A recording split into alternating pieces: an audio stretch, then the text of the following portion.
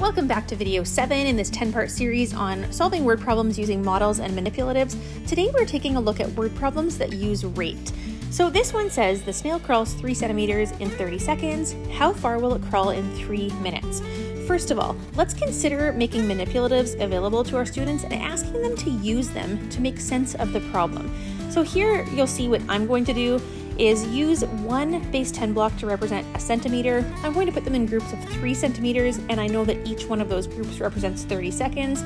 This makes it really visual to me that the snail would crawl 18 centimeters in 3 minutes. Let's take a look at what this might look like as a bar model. I'm going to label my model distance crawled, and I know that each part of my model it represents 30 seconds and also 3 centimeters. So I know that 2 of those parts is going to equal 1 minute. Now it becomes clear that the snail can go 6 centimeters in 1 minute.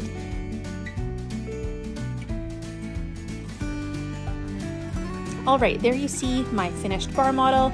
Now I know that I can easily just multiply 6 groups of 3 to make 18, so the snail will crawl 18 centimeters in 3 minutes. All right, let's take a look at a second word problem. This one again involves rate, but we are coming at it a little bit differently this time, as you will see. So this time we are making 4 batches of cookies. We need 2 cups of flour in all. We want to figure out how much flour we need for 1 batch of cookies.